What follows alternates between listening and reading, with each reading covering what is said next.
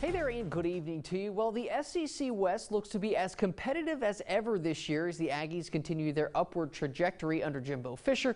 The media poll revealing today that Alabama is still the king of the West and the SEC as a whole. Then comes LSU. Then you find Texas A&M, who did not receive any first-place votes, while Auburn and Mississippi State did right below them. Those three teams, though, appear to be the cream of the crop and the ones that will be in the title mix year in and year out. So Jimbo Fisher asked this week what can separate each of those three teams.